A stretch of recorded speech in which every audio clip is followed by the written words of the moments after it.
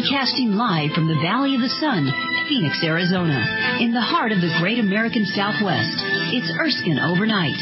Now, here's Erskine. Robert Chapman is the publisher of the International Forecaster, the newsletter that examines world economic conditions and major events, provides a forecast of economic trends for intelligent financial planning and investing. More important than that, Mr. Chapman is a freedom fighter. Every issue of the international freedom, he is telling you how our freedoms are being eroded and what we can do to fight for freedom. He presents future headlines today and the worldview that you simply don't get elsewhere on any of the managed news services. He offers information so you can make informed financial and other decisions. The internationalforecaster.com. Put the in front of it, internationalforecaster.com, or you can call 877-479-8178. We'll give you that during the program. We're talking about freedom. We're talking about how America is throwing away our freedom and our control of our own destiny. That's what it's coming down to today. How bad of troubles are we in, and what can we do about it? Mr. Chapman, welcome to Erskine Overnight. Well, thank you. It's very nice being back. I think it's been 15 years now that we've been on together, so obviously we're having a good time doing it. We are, and we're in more trouble now than ever. When you're talking about the Internet control by executive order, the Rockefeller bill, and our attempt to relinquish control of the IANA, the Internet Assigned Numbers Authority, the UN wants to legislate content. They want ability to have 5 years of stored emails and instant access for law enforcement. What are they trying to do, Mr. Chapman? We're fighting for freedom, and they're just trying to give it away. All of our sovereignty and everything America stood for. We built the Internet, and they want to give it away? Is that what I'm hearing? Well, that's right. And they also want to give what I would call illegal access. Presently, I understand law enforcement's problems chasing down criminals, and I sympathize with them, but when it comes to people's rights in America under the Constitution, it should be followed.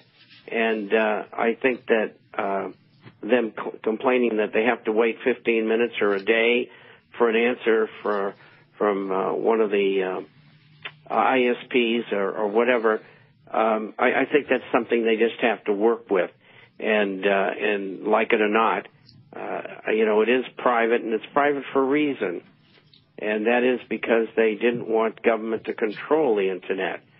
The funding for the creation of the Internet came from the American taxpayer, government, if you may, and so it belongs to us.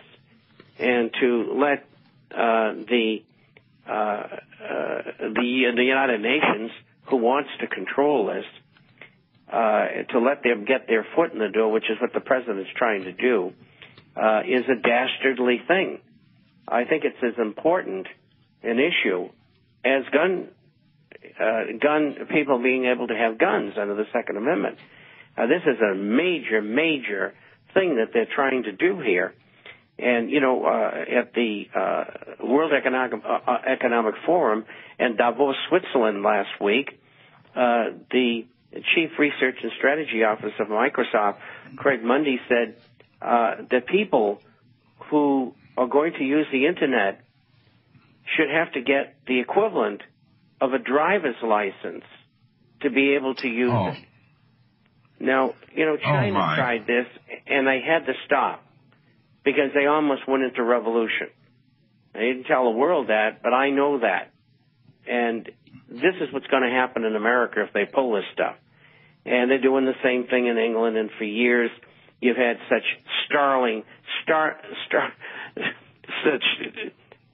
such interesting countries complain about this, such as Cuba, Zimbabwe, Venezuela, Saudi Arabia, bastards of freedom, real bastards of freedom, right? Oh, yeah. And, the reason why is they want to be able to control what goes on in their country through the Internet so that they can keep their people shut up. And this is a method by allowing the UN to take control, which they want, to shut everybody up. And if I say, well, I don't like the position of the president on the healthcare reform bill, they can just say you can't be on the internet anymore because you can't criticize the president. You're too provocative. You can't say things like that. So there goes your free speech. One of the other big issues that you have certainly talked about, and of all the people, you're one of the few who's put the blame right square where some of it is, Goldman Sachs helping Greece mask their deficit with derivatives deals. Europe is in flames. You've got rioting going on in Greece. You've got rioting in France to the degree that they won't even allow it on the news. You've got major problems. The euro looks like it's splitting apart. Europe's in a real mess, aren't they, Mr. Chapman? It's nothing that I didn't predict. I started talking about this back in around 96, 97. And right. I said that the European Union was an unnatural bonding of people because it's entirely a tribal structure. The Eurozone was a baling wire put together kind of unit where Greece and Italy in particular were Mickey Mouse in their books to get inside of the Eurozone because they wanted it for business. And Goldman Sachs, I talked about Goldman Sachs and what they were doing with the derivatives and all of that. And everybody in Europe knew it. But they looked the other way and went right ahead and did it. Now, seeing that we've known all of this for 10 years, if we were paying attention, the average person wasn't, the average businessman wasn't, the average politician wasn't. But the financial people in Europe knew all about it. Now, why did they pick this time to make Greece into an issue? And I'll tell you why. Because a year or a year and a half or two down the line, there's going to be some big changes. What they're doing is establishing that sovereigns can go bankrupt. And the first one is Greece, and then we'll have Italy, and then we'll have Ireland, Portugal, Spain, and then we've already got Iceland, and then we'll have Austria, because they have all these loans out to Eastern Europe, and Eastern Europe is Latvia, Lithuania, Estonia, Hungary, Romania, and Poland. And they're all going to be on the edge along with the United Kingdom and guess who? The United States of America. And now, a lot of the sovereign loans that Greece had are held by the UK. So the UK's got to be in really pitiful shape. Now, is Germany going to sit back and try to bail them out when Germany is one of the stronger nations right now? The people of Germany, I don't think, want to bail them out. Well, first of all, I got to get to the bottom line of what I was talking about. And that is what's going to happen is that they're going to have all of these countries together in trouble, all ready to go into bankruptcy, and they're going to have a big meeting like the Smithsonian meetings of the 1970s, and then the Plaza Accord in 85 and the Louvre Accord in 87.